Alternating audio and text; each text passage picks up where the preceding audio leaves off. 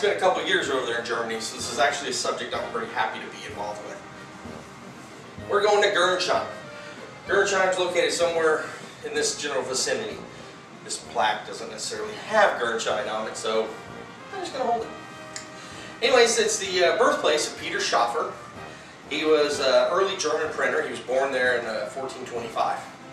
It is located 18 kilometers southwest of Darmstadt and 16 kilometers northeast of Worms, or Worms, however you pronounce it. I learned one phrase in Germany, ein Bier bitte. Can I have another beer? One beer, please. Anyways, it's located on the east bank of the Rhine River. It was a Roman fort in the 1st century AD, and in 1356 it was granted town rights by Charles IV. March 26, 1945, the Americans came in with artillery and destroyed about 40% of the village.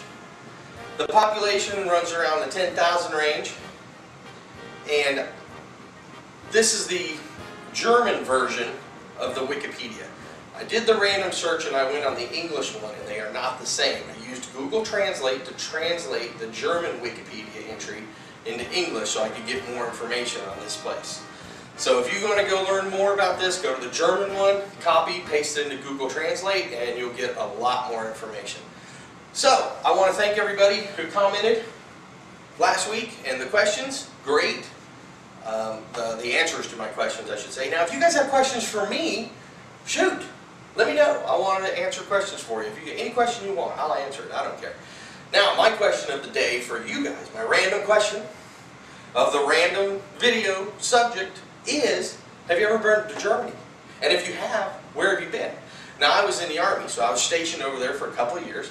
I lived a year in Schweinfurt, and then I lived another year in Würzburg. And Würzburg is right there, and Schweinfurt is just a little bit off from there. And this is actually a plaque from my unit when I was stationed over there. So, again, question of the day. Have you ever been to Germany? And if so, where have you been in Germany?